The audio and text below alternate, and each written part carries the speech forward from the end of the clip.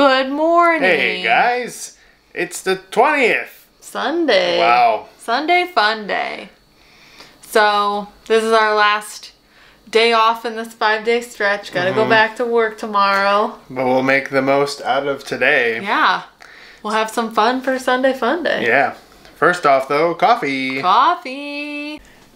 Alright, here we go. Day 20 coffee. I'm gonna go in through 10 to get 20 open. The surgeon at work here. Ah!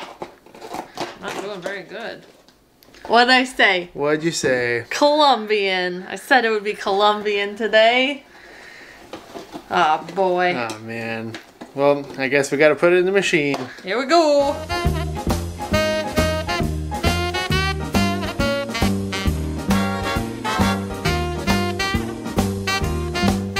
Alright, it's coffee time. Are you ready for the Colombian coffee? Yes, I know you're pretty upset about this because you were expecting one of the other more jolly flavors. No. I said I thought this would come on Sunday, so the rest of the week would be all holidays. Oh, Holiday gotcha. Blend, Santa's Blend, So we are Peppermint Burke. We're not upset about this. So I mean, it's disappointing, but it was in the cards. it was in the heart of the cards. Here we go. Clink. Oh, that was.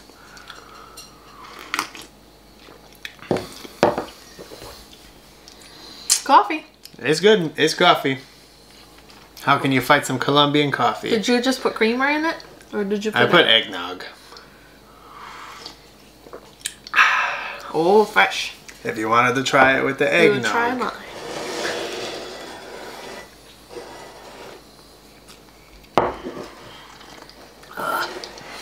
Yeah, the cinnamon really hides the rest of the Colombian flavors. Yeah, his is Colombian flavors with some eggnog.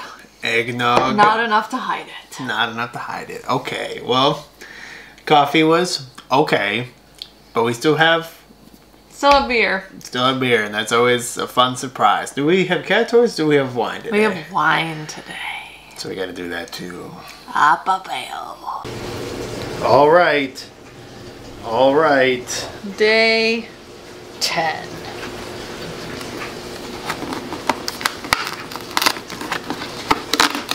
Like Michelle has been saying, you can kind of see what it is just based off of, because there's so many gaps in it. So we are on a very dark red, it looks like. What is it? Cabernet Sauvignon, a Syrah. Oh, that looks really dark. Up through the aerator. Okay. Alright, it's day 20 of beer. So excited. This is literally the greatest thing that we've ever done. I just have to be careful now because I don't You're gonna reveal too much. Alright, let's see. What the? Oh, Hypnopompa or something? Hypnopompa? I think I've had this one before, but I think you have too. this can is super cool. Like, this is... It's looking at you, It's Cookie. very sleek. Ah! Oh, he does have like the eyes, like the... Yeah. Alright, let's do it.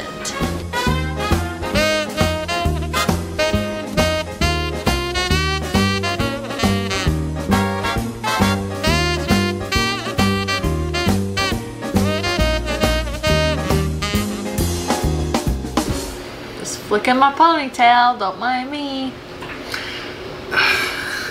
I smelled this and it didn't smell delectable at all. I'm just kind of... But, so David cut the clip earlier. The only fun thing I can think of this is it's a Syrah. I think that's how you say it. That's how I'm saying it. The old man in the Aristocats who sings rah rah rah boom die. That's all I got. So it's a Syrah rah boom die. Does it give you a boom? Sure. Keep going down, Neil. Ugh, cat.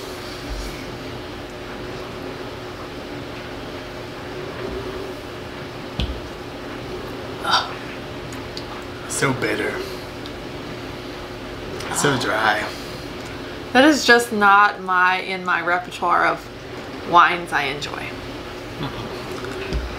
Okay, let's move on to greener pastures.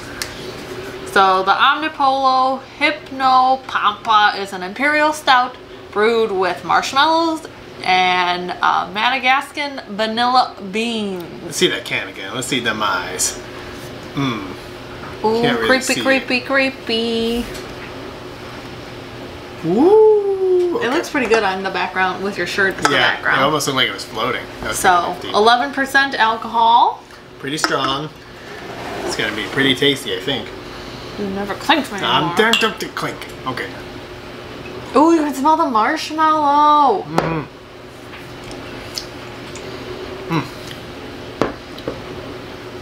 I like it. It's pretty good. It's hard to go wrong with that. You really get the smell of the marshmallow. You get the taste of the marshmallow. The vanilla settles well at the end. It's kind of alcoholic s'mores in a cup. That's a good. Ooh, boozy s'mores. Ooh. It's like the s'more at the ganachery. Oh, yes. We'll link that one down below. So if you good. guys haven't been to that at Disney Springs, go. And they're still selling it because I thought it was just for the for Halloween-esque. But I saw it on Instagram the other day. They got it. Super good. All right, there are a couple things we wanted to shine a spotlight on this evening. One of those things involves the Lil Beaver Brewery. They had an indoor space that was technically like it was like an open air area. Yeah, but because it's gotten so cold in Illinois, they had to close down that whole area, so now they're only doing takeout again. But they have the crawlers that you can get, which is awesome because they have so many great things on tap that you could get while you were there. It's nice that you can get it in a crawler. Yeah, just wonderful choices. So these are the crawlers that pretty much have the can top where you have to pop it open. They're not like the screw-ons that we've seen a couple of times. We got two different types. So this is the Man Beaver Wolf, a really funny reference to South Park. And it's an imperial stout with chocolate, vanilla, and milk sugars. And people have described this as cocoa pebbles in a glass, which is pretty good. This is an amazing drink, and they never sold it in cans, so it's really nice to get a crowler of it. And then we also got the little Nutty Buddy, which is one of my personal favorites. It just tastes like peanut butter in a cup. I love peanut butter. So good. This one, we know that I'm not always a stout person, but this one I love, and I usually steal some of his cans when we're able to get it. And this one, I think they did a very brief stint on cans. It just sold out so quickly because everyone wanted we it. were not able to get a can. Let me put that out there. Yeah. And then we also just got a 4-pack of this thing called the Blackberry Crumble. They have a couple of a series of this where they have the blackberry. I think they had a blueberry. Peach. I loved peach. Peach was my life force. It's got whatever that fruit is, cinnamon, vanilla, and milk sugar mixed in. So you can see it looks literally like a blackberry pie on the can.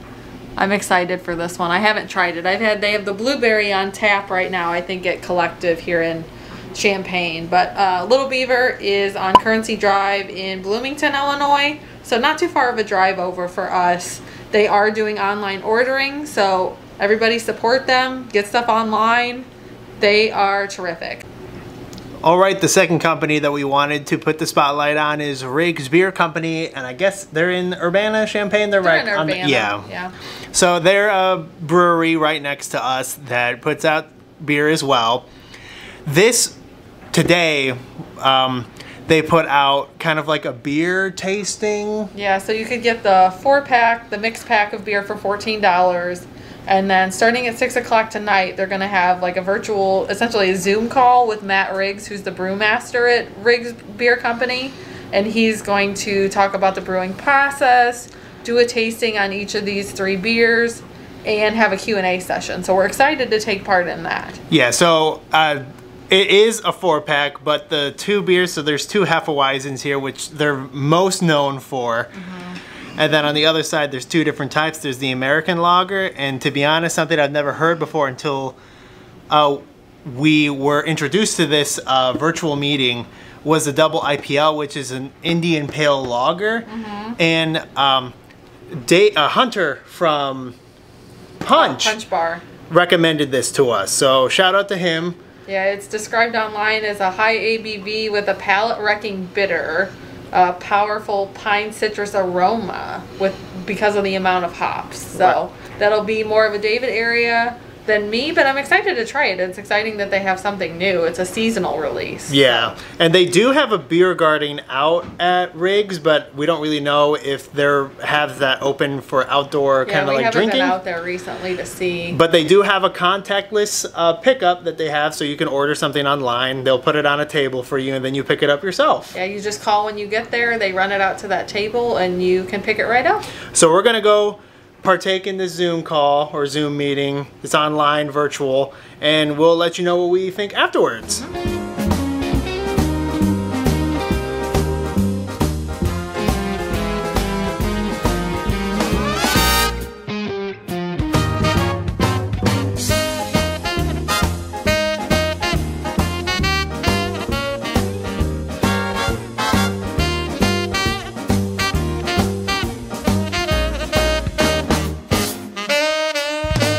Alright, we're going to do the taste testing for all of the Riggs beer now. Yeah, so we're going to do the Hefeweizen, the American Lager, then the double IPL. Yeah. So let's hit it. So we'll start with the Hefeweizen. It is a local example of Bavaria's most popular beer style. Notes of banana and clove. Oh, very nice. Do you smell bananas? It's been so long since I've been to Riggs and had Riggs, but a little banana, maybe. Or maybe it's just in my head. I'm like, ooh, banana's gotta be there.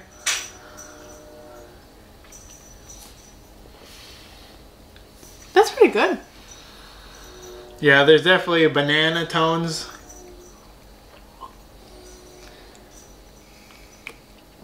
That's a good Hefeweizen. Yeah, that's easy drinking. That's good. You can drink you can drink that on a really nice sunny day, and you won't kill yourself because of how thick it is. It's very, very easy drinking. Yeah. Next one is the American Lager. Isn't fancy, but it sure is special. Made with the double mash process. 6-row barley malt. All American flavor. Ooh. You ready to taste America? Doesn't smell like America. What's it smell like? Beer? Well, that's America. Another easy going. These are all pretty easy going. I enjoyed that. That's a beer you drink when you watch sports. Who's Sport Ball? Sport Ball. I like the Hefeweizen better. It's got more tangy flavor to it. This is what they would call beer flavored beer. I don't know. I don't know. It's good. I just prefer the Hefeweizen. I think I get enough of the banana and clove, or in my head something special that I don't necessarily get, for me personally, with the American Lager. So we'll move to the third one. The first two glasses we had are these little like triptych glasses. We got them at a tasting back in the day at Triptych. When the memery was still open. When we could do the beer tours. But the IPL, we only had 2 of those triptych glasses. We got a special guest here. Anna and Elsa. Wow, very exclusive. All right, I'll let you have those first sips. Oh boy. Oh boy. A double IPL, never heard of it. You can smell the hops. Hoppy. Just smell them. Yep.